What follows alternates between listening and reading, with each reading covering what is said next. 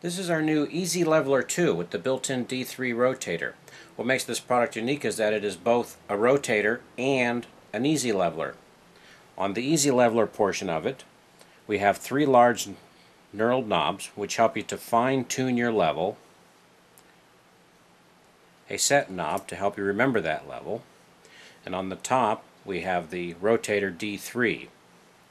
We'll take the rotator off the tripod next so we can better show you what we have here. On the easy leveler, it mounts using a 3/8 inch thread mount. We also include a 3/8 to 1/4 inch thread adapter depending on the size of the thread that you're using. On the rotator portion of it, we have 3 detent options. We have 60 degrees, which gives you 6 stops around. We have 36 degrees, which gives you 10 stops around. And we have 45 degrees, which gives you 8 stops around. To select the detent option of your choice, first you want to make sure that each of these brass levers are to the right.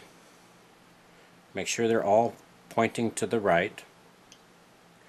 And if we wanted to use, say, the 60 degree detent option, we would take the 60 degree detent lever and rotate this lever so it's pointing to the left. This will give the rotator one click stop every 60 degrees of rotation.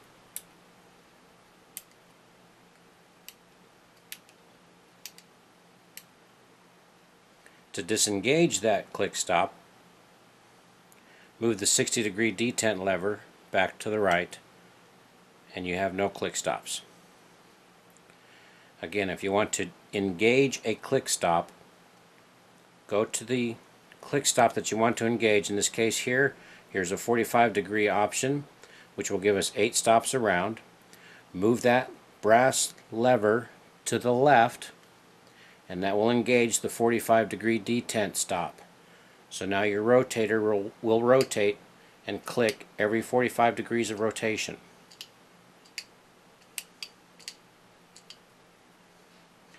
The Easy Leveler with the RD3 is built primarily for wider angle lenses, and it works great with the Nodal Ninja 3, which we include a little mounting kit that will mount right to the top of the rotator, making it lightweight, compact, and very easy to use.